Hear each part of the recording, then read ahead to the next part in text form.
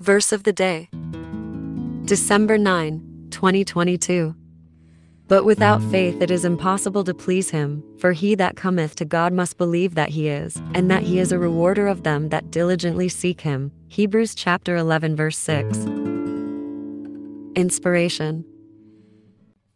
Words are simply not enough.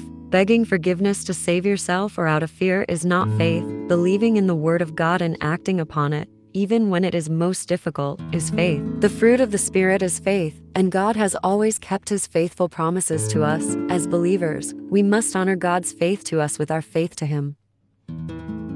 Let us pray. Merciful Lord, keeper of the faith, I aim to be more like you. I pray that I have the resolve to remain steadfastly faithful to you, in the light times and even in the darkest times. Your Son, Jesus Christ, remained faithful and kept his promise to us, even when he was crucified, and I am eternally grateful for this sacrifice. Heavenly Father, I humbly ask that you let me faithfully serve you today and forever. Amen.